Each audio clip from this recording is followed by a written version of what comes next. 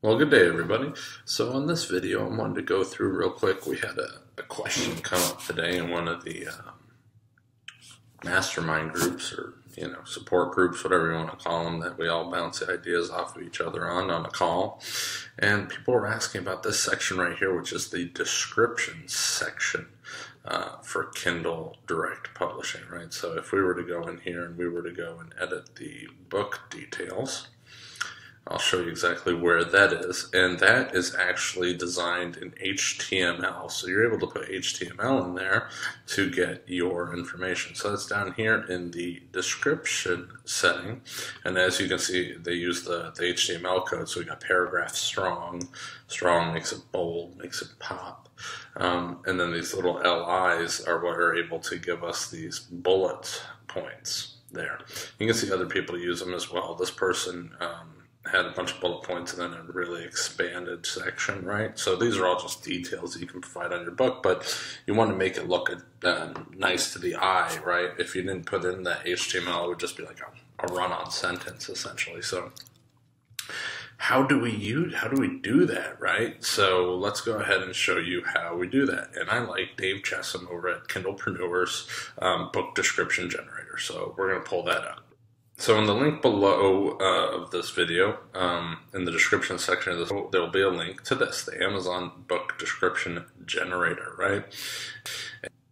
Dave Chessum, that's that guy right there, made this stuff super new.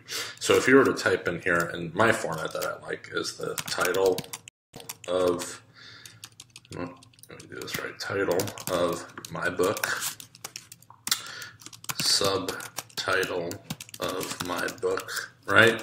And then if I want that to be bold, I just go up here and click bold, and then I press enter, and then, I can change my font sizes, I can underline things. Let's say I have an unordered list, that's a bullet point, and I'm going to say this is an 8.5 by 11. Maybe I don't want this section to be bold, so I'll unbold it. 8.5 by 11 book about amazing things.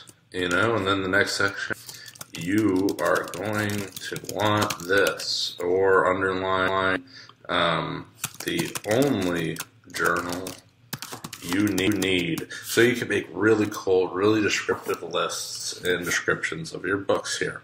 He's got real easy buttons to use in this JavaScript to create that, and then you click generate my code, bam. Here's the HTML code that then you copy.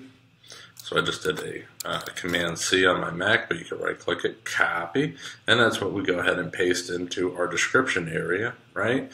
And then you'll end up with that right there. So you can see how I like to highlight the matte cover and whatnot. So check it out. The link below will bring you right to it. You'll be able to look at his book description generator and make your life a lot easier when creating those book descriptions fast and easy. Thanks for watching.